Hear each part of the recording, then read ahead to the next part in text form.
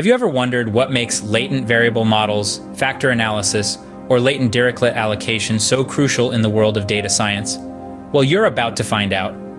Dive into the world of latent variable models first. Imagine you're trying to understand a phenomenon, but there's an unseen or latent factor at play.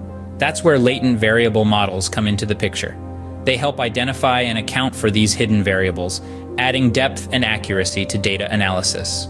For instance, consider a study on student performance. Factors like intelligence and motivation, which are hard to measure directly, can be identified using latent variable models. Next, unravel the concept of factor analysis.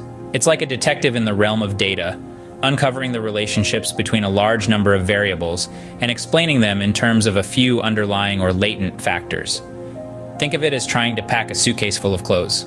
Factor analysis helps to neatly fold and pack these clothes or variables into compact categories, making it easier to understand and interpret. Finally, explore the latent Dirichlet allocation. This might sound like a mouthful, but it's simply a way of categorizing items in a collection into different groups or topics. Consider a library full of books. The latent Dirichlet allocation is like the librarian, categorizing books into different sections like fiction, history, or science. In the context of data science, it's used mainly in natural language processing to group similar documents together. Now, why are these concepts so important? In a world drowning in data, these tools help make sense of the chaos.